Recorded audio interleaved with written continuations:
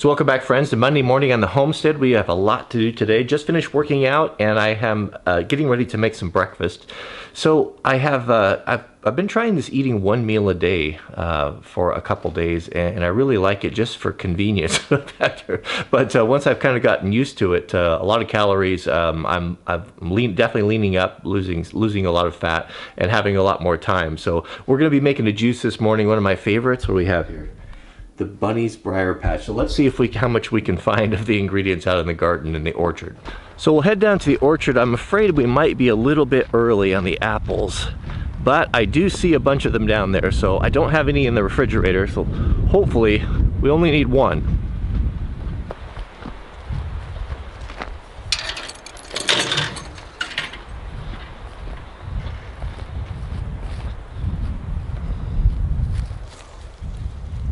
It looks like, these are not gonna, they feel a little bit hard. How many apple trees do we have? Those are definitely not ripe yet. We've got a big one. We got some more here. Boy, the pruning that we did has made a big difference. Look at this. This might be our apple right here. Is this guy ready? I'm gonna go with this one. The one lone big apple on the single tree. So we need some veggies, so we'll head out to the garden. We need yellow squash and broccoli. It's a little bit late for broccoli. I don't know if we're gonna have much luck with that, but I think we have yellow squash. Look at these beauties. Very nice. Mrs. W's already picked these. Let's go find some broccoli.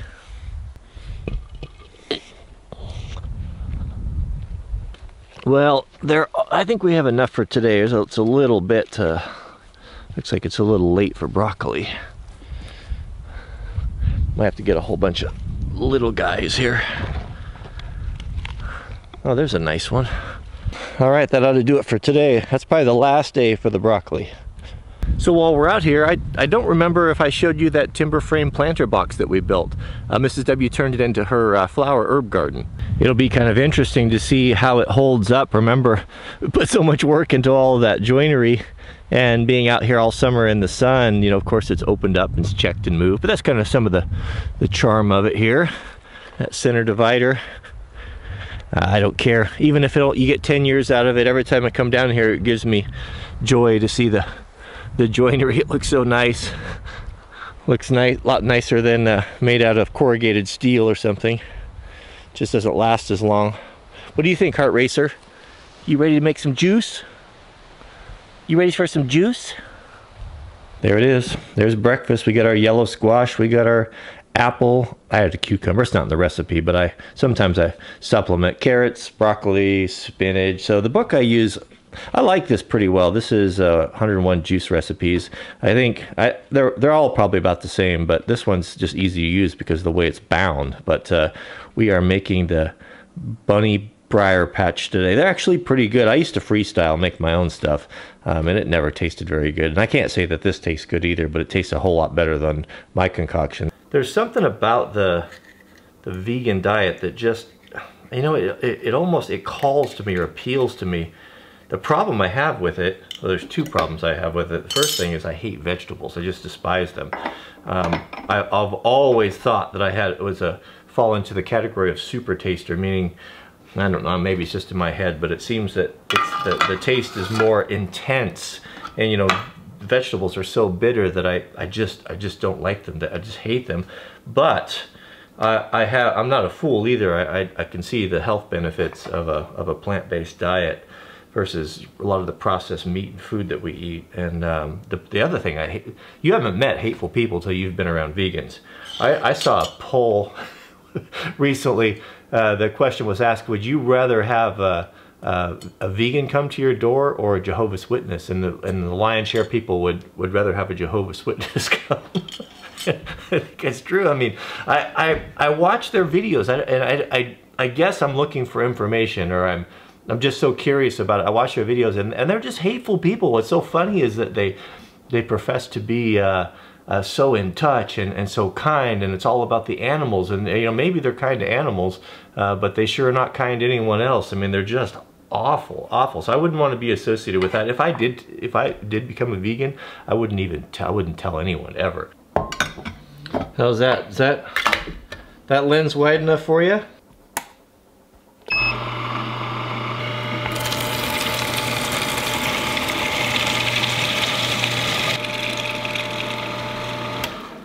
We're leaking. We're leaking. I didn't put the thing back together. See, this is what happens when Mrs. W doesn't make it.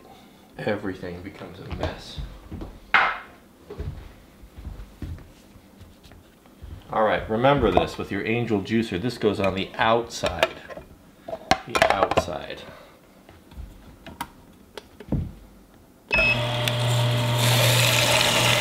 I'm not sure what it is about, there's two topics that bring more controversy and more hate in the comments than anything, and that's religion and diet. And I was thinking, what do those two things have in common that people react so strongly about to? And I think I figured it out. I think what it is this.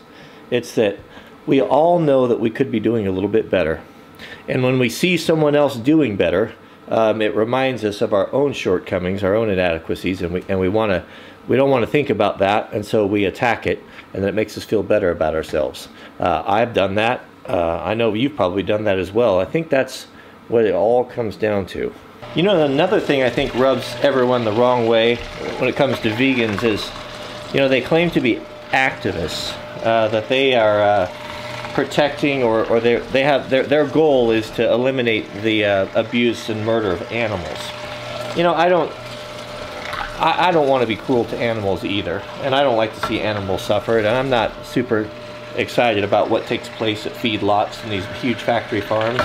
I try not to, the meat that I eat, we try not to buy meat like that. We try to buy stuff that's local, you know, like we just bought a half a cow, we split it with some friends, and it was pasture fed and, you know, all organic, you know, but you know, it's not always an option for everyone. And I don't see a whole lot of vegan activism on YouTube. What I see is a bunch of people that are running around on permanent vacation, asking people to support their lifestyle through Patreon or whatever, while they hang out on the beach and preach to everyone about how much holier they are than everyone else.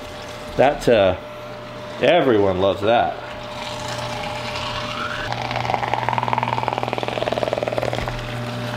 These Angel juicers are really good. This is so dry, it's almost like sawdust. It just doesn't, it just wrings all of the juice out of pretty much everything. I think we need to do, I'm gonna do a poll on this video. We have enough folks that'll be watching that we could get a pretty good sample. I'll put a poll up here in the video, and question will be, would you rather have to deal with a Jehovah's Witness at your front door or a militant vegan? I know which way I'd vote. I'd take on an army of Jehovah's Witnesses over some shrieking vegan any day. At least you can reason with the Jehovah's Witness. The cucumber is definitely not part of this recipe, but I put it in here because I am a rebel.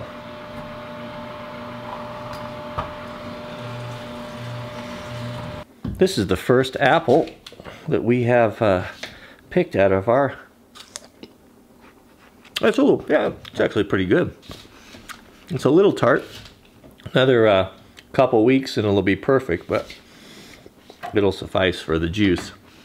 Now, every time I put apples in these things, I get the cyanide police that come up. Of course, we all know that there's a trace element of cyanide in apple seeds, but to be honest with you, you'd have to eat a truckload of them to have any ill effects, so don't worry about it. Overfilled.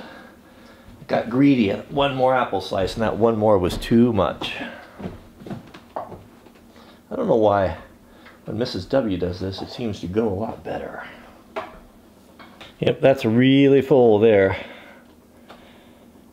You know, this juice diet, man, if you want to lose weight, it gets after it. I lost, what, 10 pounds in 3 or 4 days. These guys online, oh, I can't lose weight, you know, I tried everything and gastric bypass and all that. You know what? Just have juice for 6 months and see what happens. I guarantee you lose weight. There's people that have done it.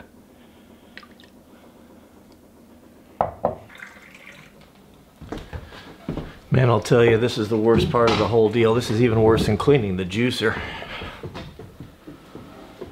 It's rough to be a super taster. But now that I'm an old man with a brand new baby, I got to take care of myself so I can be around a little longer.